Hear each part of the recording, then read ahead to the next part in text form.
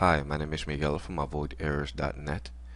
In this tutorial, I'm going to be showing you guys how to remote access another computer using Google Chrome Remote Desktop extension.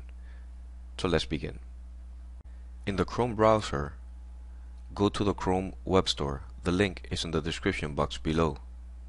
And look for Chrome Remote Desktop Beta. Here it is.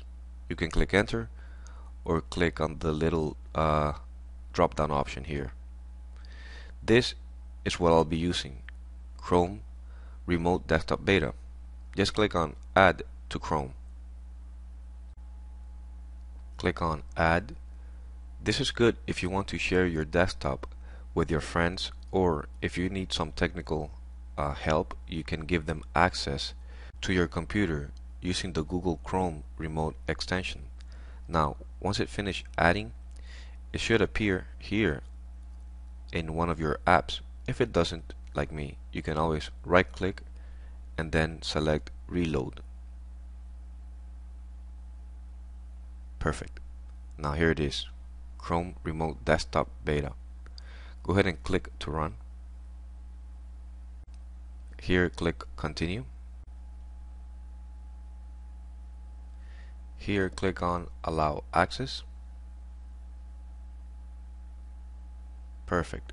Now we're going to use remote assistance, so click on get started, and now here we have the option to share or access.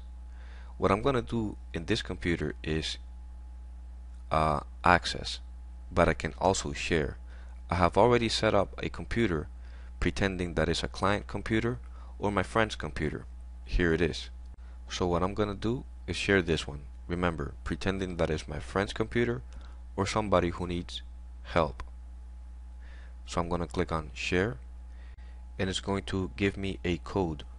All I need from them is to provide me this code so I can access their computer. It doesn't matter if it's Mac, Linux, or Windows. So from my computer, what I'm going to do is click on access, and here provide the code that my friend or my client provided me with, and then click on connect. The connection process might take a while depending on the internet speed.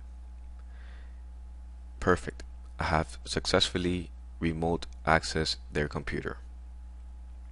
Now I can fix it, manage it, do whatever it is that I need to do from my location.